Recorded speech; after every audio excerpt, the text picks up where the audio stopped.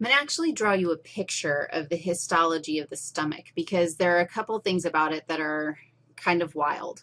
First of all, probably the defining feature of the stomach, its primary role in digestion is mechanical digestion by smashing and smushing, which means that the muscularis externa,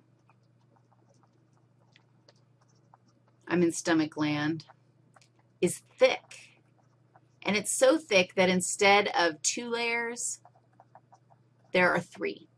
In most parts of the digestive tube, the muscularis externa has 2 layers, but the stomach has 3. And not only does it have 3 layers, it has thick layers. So that's the first thing. If you can see your 3 layers of muscularis externa, you're stoked. The other thing that's interesting about the stomach is that you've got the simple columnar epithelium, and even though this looks like a villus, it is not. It's basically just an increased, the stomach has these folds called rugae, and those make the stomach expandable. But check it out. Between these structures, there are pits, and they're called gastric pits. And the gastric pits, they're between, I don't know, between these folds. And then they extend down in and become, they extend down into the tissue. And you have gastric glands. This is a gastric gland. And other types of cells that line these pits, and they secrete substances in. Now, one of the things that you're going to see is that we have 2 different kinds of cells. We have chief cells and parietal cells.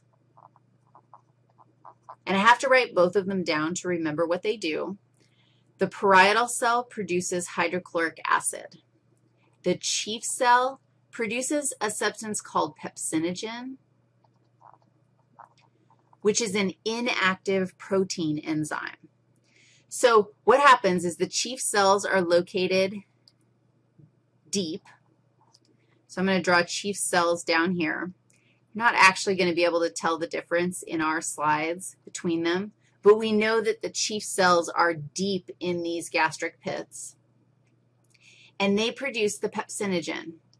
I'm going to call it PG, that gets barfed out into the tube. And up here is the lumen of our stomach, so your food is up here. The pepsinogen gets dumped by the chief cells, and then higher up, how cool is this, are other kinds of cells. What kinds are these guys? These are your parietal cells, and they are producing hydrochloric acid. Now, here's the magic. This is physio, which is what is so fantastic about physio. When pepsinogen comes in contact with hydrochloric acid, so when pepsinogen is in a very acidic environment, it actually turns into pepsin. And pepsin is an active protein enzyme.